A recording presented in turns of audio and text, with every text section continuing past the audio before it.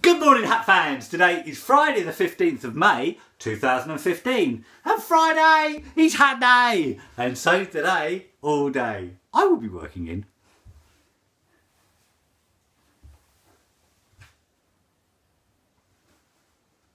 a black beanie with a peak, which is a hat that I found this evening at 6 o'clock while walking the dog.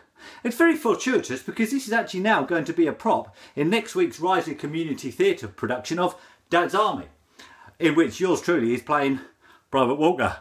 So the person who owns this hat will get it back after next week. But seeing as I found it very close to a sheep field, I wonder if they'll be asking for it back. We shall see. See you next Friday. Bah.